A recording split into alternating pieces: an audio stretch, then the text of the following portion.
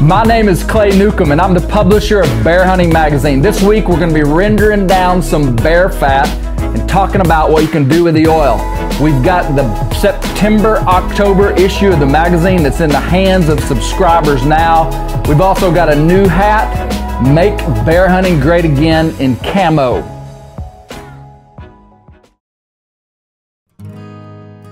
Jed, life is really complex, but it seems as if the climate of this country is becoming so polarizing that people are able to categorize people as one thing or another. Look at me.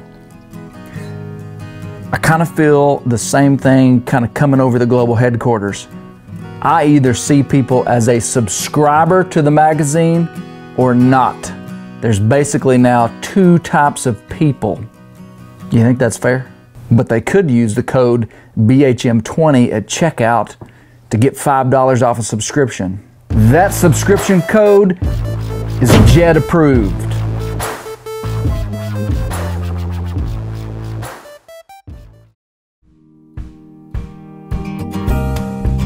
We just got back this week from a fall bear hunt in Manitoba. Bear fat used to be a highly valued commodity back in the day. It can be rendered down into oil that can be used for fuel, for burning lamps. It can be used for cooking. It's used in pastries. It can be used to forecast the weather. So there's lots of folklore that's around bear fat. We're gonna harvest the fillets, the big back fat, rump fat off of this bear, take it back to Arkansas, and render it down into some oil. We just got back from Manitoba. We harvested some fat off a big old fat fall bear. I've got about roughly 12 pounds of fat here. What we're gonna do is we're gonna render this down to oil. The first step is gonna be to cube it into small cubes that we're gonna put in the Fry Daddy. It is best for cubing and working with if the fat is almost thawed but not quite. It cuts really nice and clean.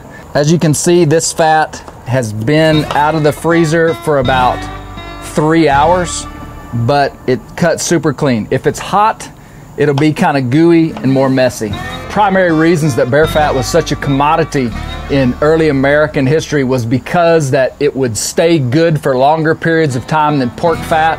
It was also readily available as the black bear was distributed almost entirely across North America, and it is high in caloric content. It's a very good fat that stays stable. I have personally used bear fat that was 1.5 years old that was still good after I rendered it down, left it on the windowsill. 1.5 years later, opened it up and used it to cook with. Bear fat can be used in pastries, it can be used for cooking, it can be used for frying, it can be used for preserving leather. It was used for lubricants on muzzle loading patches back in the day. It's also been known to cure baldness, and you can forecast the weather off a clear jar of bear oil in a south-facing window. Once the fryer is hot, begin to put in the cubes of fat. It's important to stir the fat when you initially put it in to make sure it doesn't stick to the bottom. I used a bear bacilli bone to stir this fat. We're starting to get some good liquid in there now.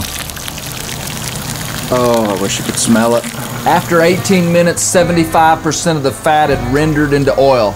I strained the remaining floaters to make some cracklings without any skin. Most of what it's gonna be rendered down, and I'm just pouring out these little cracklings, and I'm gonna save these cracklings. Gonna salt and pepper them.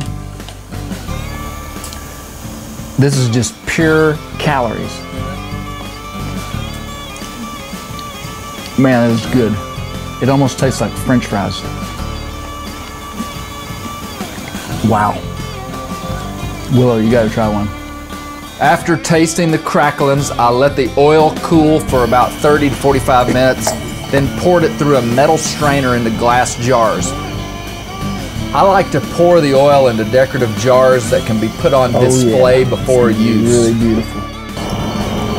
Now I'm just gonna close these lids. As the oil cools, the solids will settle to the bottom. I've had some oil that rendered into almost 100% amber liquid and other batches that were almost solid and opaque at room temperature. I'm not sure why the disparity, but both are good for cooking.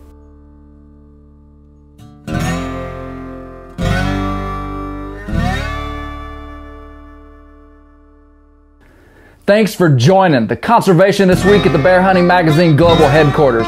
As bear hunters, it's important that we learn to utilize all the commodities of this animal that we cherish and respect and love to hunt so much. Keep the wild places wild, because that's where the bears live. And don't forget about the hat.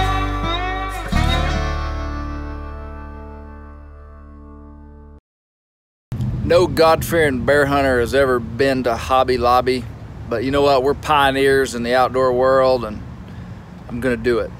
What I'm after is some decorative jars for my bear grease, because we're gonna take it to the next level. We're upping our game as bear hunters. Not a bear hunter in sight. It smells like potpourri in here. Oh, this is classy.